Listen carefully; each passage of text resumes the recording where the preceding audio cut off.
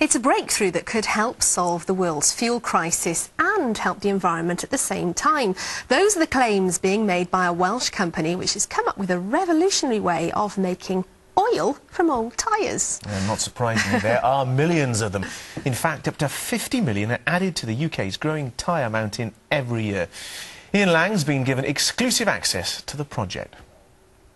We live in an age of rising oil prices, and as the number of new cars on our roads rockets, so does demand for the fuel to get us all around. But the question is, of course, where's it all going to come from? Well, believe it or not, one of the solutions could be these tyres. There are tens of millions of them, and one Welsh company believes it can turn black rubber into black gold. Around 50 million tyres are added to the growing tyre mountain every year in the UK. That's around 400,000 tonnes, of which 25,000 tonnes originates in Wales. But the worry is the growth will outstrip our capacity to recycle. It's illegal to bury them, and there have already been well-publicised problems with dumping.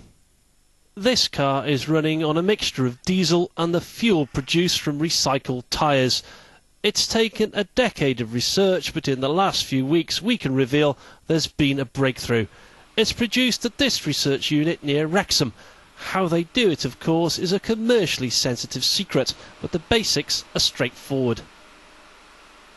Basically what we do is we take rubber crumb like this, it's been made from tyres, we put it into our process, like that, goes down through the process, through the heating process of our machine, and we drive off some gas, and some of that gas is turned back into oil, which we tap off the other end of the machine, and we use our oil to run cars. Now it takes between 10 and 15 minutes for the process to be completed, and you get this. And you know, it's so new they haven't even got a name for it. But I wanted to put the fuel to the test. So now we're pouring the fuel into the car. So what sort of mix are we using here? That's it. We're using a mix of 25% of our oil against 75% diesel, but we have run the car on 50% of each. So how many tyres would it take to make a litre of this fuel? Well, we get about 2 to 3 litres out of every tyre. That's remarkable. It is, yeah. So the prospects are, you know, they're huge, aren't they? Yeah, absolutely. There's plenty of oil where we come from. Our spin round the Anglesey circuit didn't seem to do the car any harm. Of course, the companies say more research and, critically, investment is now needed.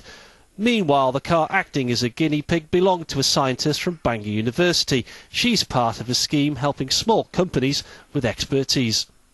You were confident enough to put this fuel in your own car?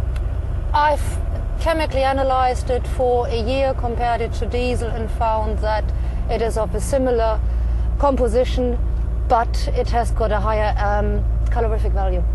So basically you've got more oomph in it, you've got more power. Fundamentally, this could solve a huge problem. There are millions and millions and millions of tyres. Absolutely, yes. So with the number of old tyres literally going through the roof, ways of reducing this mountain are being welcomed. The concept of turning the tyres back into oil and carbon black and using the oil as a fuel is a really valuable asset that we could use in Wales, and then it would be treated locally in Wales. So thanks to this new venture, the time may come when unwanted tyres like these may indeed become black gold for the Welsh economy. Ian Lang, Wales Tonight.